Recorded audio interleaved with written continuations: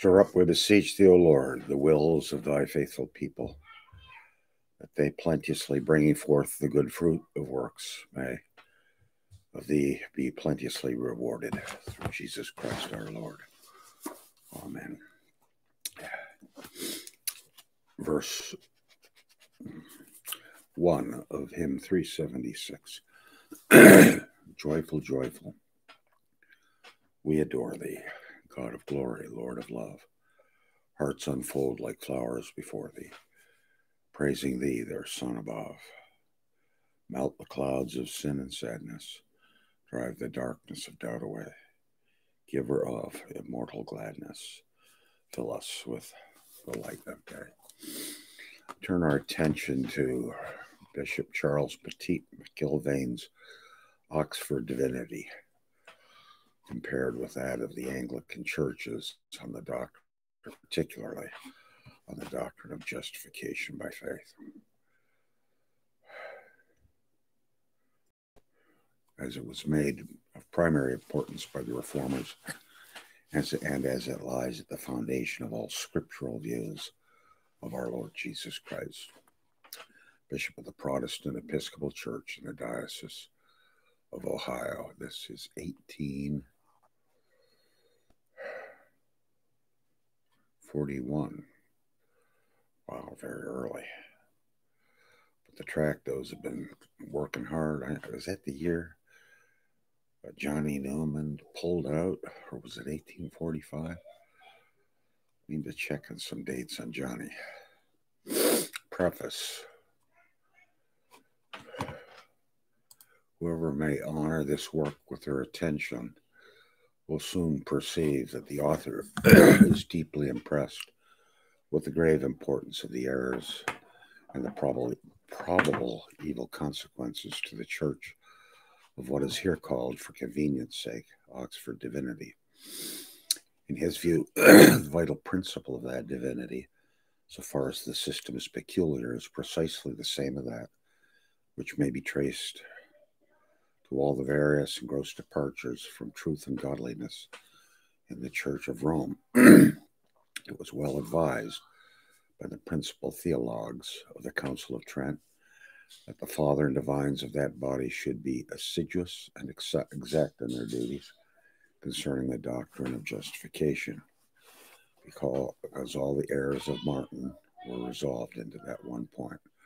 For, said they, having undertaken from the beginning to oppugn the indulgences, he saw he could not obtain his purpose, except he destroyed the works of repentance, expiatory penances, in defect whereof indulgences do succeed.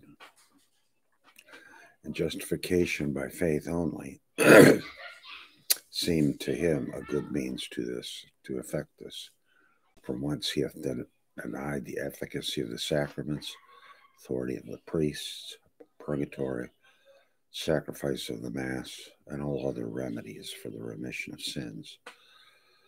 Such was the just view entertained in the Council of Trent on that which the whole work of the Reformation was built, and by which the whole structure of Romanism was cast down. The doctrine of justification by faith was the master principle of the Reformation.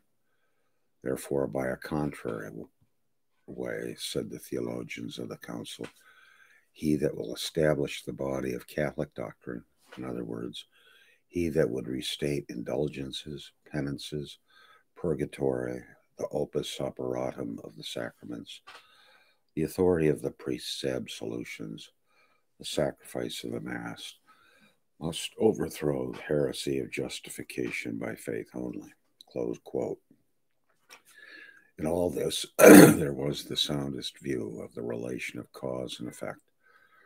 Therefore, have we no question that now, while Oxford Divinity is fast developing its real character in divers ramifications of overt Romanism, and exhibiting the strongest tendencies to do so more and more, the only explanation needed is to be found in its entire defection from the scriptural doctrine of how a sinner can be just with God. The only antidote required is the clear understanding, the faithful teaching, mighty in the war of the Reformation, so feared and hated and libeled in the councils of Rome. Justification by the imputed righteousness of Christ through the alone agency of a living faith. Clearly as the strength of Romanism was known by the English reformers to lie in her errors concerning justification, there were not wanting, even in their times, those who, for a lack of a right view of the relative bearing of this subject on all other parts of divinity, were disproportionately occupied with the manifestations of Romanism, which, however evil, should have been regarded only as the poisonous issues of that one central source of error in religion, where Satan's seat is. To mistake such mistakes, the celebrated reformer Fox referred when in his discourse entitled Christ Triumphant said, "It is necessary that this doctrine, justification, should be retained and preached in the church, which being of long time hidden from Christians and almost extinguished, the heroical and mighty Spirit of Christ by the ministry and preaching of Martin Luther hath kindled and raised up again the church. Yet such is the mischief and misery of these wicked days through the subtle practicing of Satan, that all Christendom is in an uproar by matters of contentions, and in the meantime all regard of that which is most principal point of salvation is set at naught." The reformer is evidently referring to contentions about the more superficial parts of Romanism, as if the symptoms were the disease, while its evil heart of unbelief was unlooked. Such has been far too much the case in what has been said and written concerning the system of doctrine which is contained in this volume. Had it been always tried by such an eye as that which searched the heart of Romanism at the Reformation, or that which our Andrews and Hall and Usher and Davenant detected the mainspring of all Romish corruptions in the controversies of their day, we should not have heard less, indeed, of the tendencies of this new divinity to the more manifest heresies of popery. But we should have heard more of the identity with popery in that grand defection from the truth concerning the justification of sinner before God. We have a footnote here. Elsewhere, this reformer speaks, as all English reformers were wont to speak, of the grave and excellent judgment of Martin Luther, the most singular and chosen instrument for setting forth the gospel of Christ. Few evidences of that sad decline in the Church of England from the spirit and doctrine of her martyred reformers, which the 18th and latter part of the 17th century exhibited, are more striking than that which appears in the almost entire exclusion from the controversies carried on in those days with Rome of the doctrine of justification. In the days of the Reformation, who would have written upon popery and not spoken of the doctrine of justification by inherent righteousness as its main and vital principle? Read the solemn confessions of the Anglican martyrs. These are full of protests against this chief corruption. What pains does the venerable Latimer take to be distinct and continual on this head? How does Hooper labor it? The controversial works of Haddon in the reign of Elizabeth against the Portuguese divine Açorius, written as sort of a state book, as Strip calls it, in defense of the English Reformation and completed by Fox, is occupied in a very large part of its pages with the single subject of justification. How much the judicious Hooker made of it. Whoever has read his discourse of justification cannot but know. Such views of the eminent prominence of this subject in all the controversies with Rome continued unabated up to the 17th century. The works of Perkins, a great light at Cambridge and strong adversary of Rome, who died in the beginning of that century, are stored up with it. In Ussher's writings, it is a grand topic. Bishop Downham devoted a whole folio volume of controversy with Rome to this one point. The same sense of the great importance of the difference between the faith of the Anglican Church and that of the Church of Rome on this head appears in the works of Andrews, Hall, Davenant, Hopkins, Jackson. But as we approach the latter periods of that century, when it is acknowledged that true religion was greatly on the wane in the Church of England, we find this subject more and more excluded from the controversies with Rome, as if a greater number of Protestant writers were either agreed with her doctrine in particular, or considered the objections of Protestants of no great importance. When, however, we have reached the 18th century, wherein it is usually conceded that the spiritual character of the Church of England was at its lowest depression, we take leave of justification by faith as occupying any conspicuous place in the differences between popery and Protestantism. The axe is no more laid at the root of the tree. The great effort against popery is to trim off some of its branches.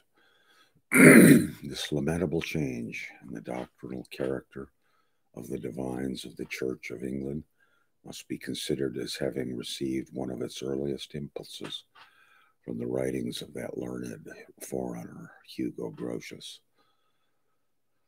The peculiar views of that author on justification met with favor from Archbishop Laud. Sheldon, after the Restoration, renewed their influence. They were rescued from the disgrace of being associated with the rapidly growing irreligion of that age by finding in the main a most learned and vigorous champion in that truly excellent prelate, Bishop Bull. This eminent divine had commenced his studies in divinity under a Puritan and nonconformist named Thomas. Recoiling from the antinomianism which he perceived to be rapidly growing up under the extremes of doctrine to which many of that school had gone, he became a devoted reader of Grotius and Episcopius, associating with those writers the works of Hammond and Jeremy Taylor, wherein he perceived little sympathy with the views of the former on the subject of justification. In the year 1669, he published his Harmonia Apostolica for the reconciliation of the Epistle of St. James with those of St. Paul in reference to that matter. By this work, far more than any other, was the standard of orthodoxy among the divines of the Church of England on justification, and its kindred subjects reduced to that low degree which afterwards reigned so widely in the time of the non-jurors, and which went on debilitating and exanimating the religion of the Anglican Church, till in the latter part of the last century, by the renewing of the Holy Ghost, there took place the contemporaneous and connected blessings of the revival of true spiritual piety and the return of teaching and preaching of the doctrine of the Reformers as to the sinner's justification before God. But greatly as the antinomian abuses during the time of the Commonwealth, followed by the general languor in regard to religious doctrine, which the excitements of that stormy period had left upon the public mind, and the flood of licentiousness which ensued had prepared the way for The gradual reception of such doctrines as were taught by the disciples of Bull, often going beyond their teacher. The famous work of that great master did not appear without arousing the strongest opposition to its doctrines as an abandonment of the principles of the Reformation, inconsistent with the articles and homilies of the Church of England, and essentially in agreement with the vital principle of Romanism. There was presently, says Nelson in his Life of Bull, no small alarm both in the church and out of it, and Mr. Bull's performance, as if the Church of England and the whole Protestant religion were, by it, in danger. For his departing herein from the private opinions of some doctors of our church was by several interpreted for no less than the departing from the faith by her delivered. Hence there arose in the church no small contention whether this interpretation of Scripture were conformable to the articles of religion and the homily of justification. Therein, in fact, we want to review those homilies.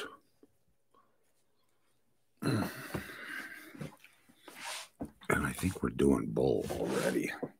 I can't bring myself to read Lancelot Andrews or Jeremy Taylor. I probably should, but some maintain with our author that it was. Some doubted about it, and others outright denied it and condemned it as heretical. There was many a hard censure passed. Yea, there were not wanting then even men of some eminence in our church, who with all their might opposed him, probably out of a well-meant zeal, and would certainly have overwhelmed him and his doctrine had it been possible. Thus much is acknowledged by the non-juring Nelson, who embraced the full views of Bull. Among the bishops who resisted the influence of those views was Morley, Bishop of Winchester. Lectures were read against them before the University of Oxford by Dr. Barlow, then Margaret Professor of Divinity, afterwards Bishop of Lincoln. But the most conspicuous writer in the church against the doctrines of the Bull was Dr. Tully, principal of St. Edmund's Hall, Oxford, a divine of high standing in the University for learning, eloquence, piety, zeal, and usefulness. The writer was amazed at the indifference or insensibility to the interests of religion of many who endeavored to persuade him to decline the controversy on the ground that the points in dispute were matters of comparative unimportance, not worth the risking of the peace of the church, while to him they seemed to involve the most noble and momentous of all controversies, and to put in jeopardy the very palladium of the Reformation. Under this conviction, he published in 1864 a Latin treatise entitled Justification as delivered by St. Paul, without works, asserted and illustrated. The present Margaret Professor Dr. Fawcett has followed the example of his learned predecessor in having published strongly against the new and enlarged edition of Bull's doctrines, as exhibited in the new Divinity of Oxford, while the Professor Divinity, Dr. Hamden, has borne noble testimony to the truth against the same errors in a late sermon on justification.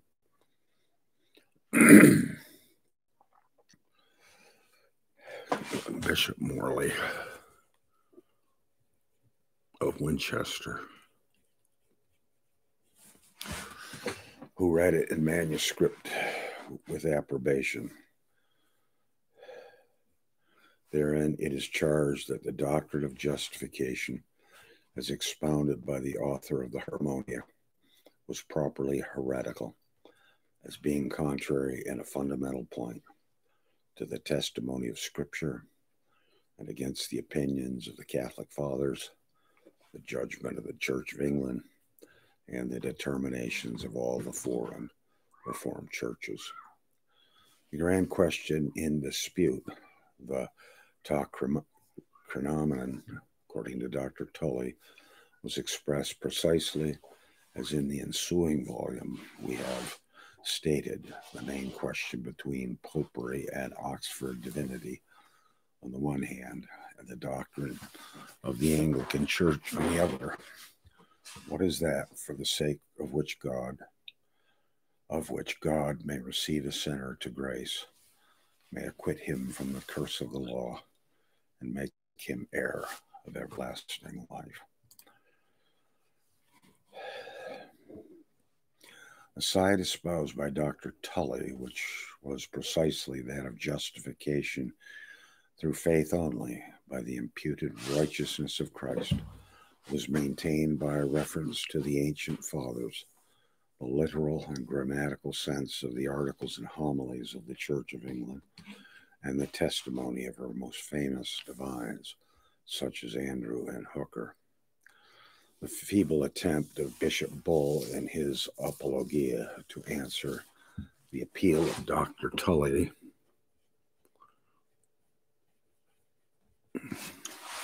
to the standard divines of the Church, and the anxiety of his biographer to claim for him that he should be judged not by the Anglican reformers, but by the ancient Church and the Holy Scriptures, are strong evidences how futile was considered in that day the pretense that such doctrine as that of the Harmonia had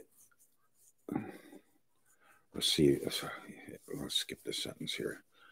If it shall be the honor of this volume in any degree to revive the attention of the members of the Church, especially her clergy and candidates for orders, to the works of the elder divines such as Usher,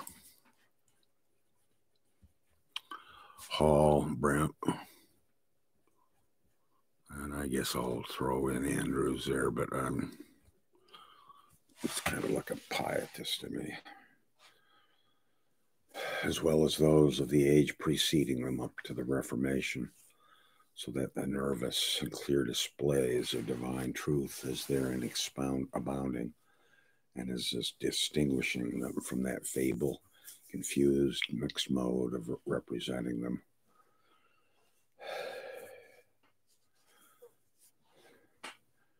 He wants to contrast Anglican writers with Oxford divinity.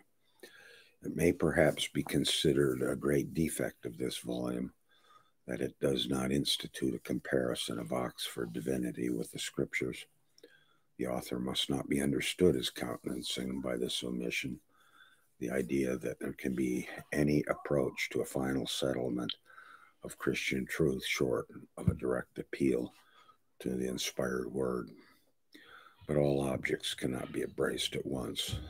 Sometimes the recalling of the doctrine of the Church at some particular period may be of more benefit. To recall the great principles of the Reformation, as illustrated by a comparison with those of the Church of Rome and the Romanizing divinity of Oxford, seemed to be the author to be the precise desideratum at this present juncture, and of dimensions sufficient to occupy a volume by itself. He is fully persuaded that with a truly Protestant communion, the most direct refutation of Oxford divinity is itself. Only let it be displayed without reserve. Tongue in cheek there by the bishop. Let the system which has been brought before the public so skillfully and reservedly by heterogeneous parts, so that it required the skill of a professional anatomist to find out their place in the body and to form from them any accurate idea of the whole framework, be set up and seen in its proper aspect. Its work is thus done. Its day is ended. The Protestant Church is too much alive to the truth that popery is the Antichrist, that man of sin revealed in the scriptures, who poses and exalts himself above all that is called God, and that there is no society of Christians in the world where antinomianism and libertinism reign more than among the papists, with whose very faith they are interwoven, not to be turned away. As shown in this volume, is little else than popery restrained. Contents: Preface, Introductory Remarks, Chapter 1, Oxford Divinity before the publication of Dr. Pusey's letter, effect of that letter, convictions of the present author, reasons for this publication, the doctrine of justification selected as that by which the Romanism of Oxford Divinity may be most thoroughly tried. That this was the great point with the reformers shown from Hooker, 3 presumptive objections to the charge of Romanism from the character of the Oxford divines removed, the views of the writer as to the designs and snares of Satan. Chapter 2, statements preparatory to the right estimation of the Oxford doctrine of justification. Professions of Oxford divines concerning the conformity of their doctrine with that of the Church of England, their account of ultra-Protestantism, the identity of their system with that of Alexander Knox, their condemnation of the latter as Romish and dangerous by certain eminent divines of diverse schools in the Church of England before its development at Oxford had excited any notice. Chapter 3, the doctrine of Oxford Divinity as to the righteousness of justification exhibited.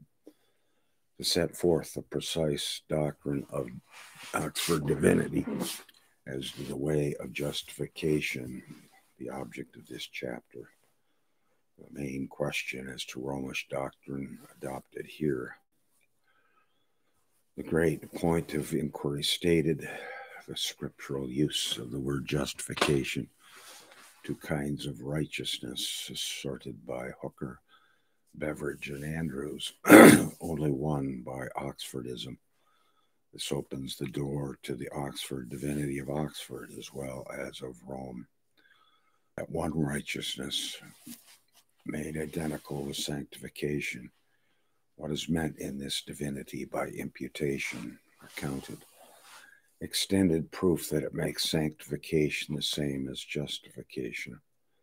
The position in which it puts the cross of Christ. The use it makes of the merits and passion of Christ. Its effect upon the consolations of the believer. Singular effort to escape from being identified with Romanism by denying what was asserted as to sanctification and justification, the same in Mr. Knox. This doctrine is shown in Osiander, concluding observations.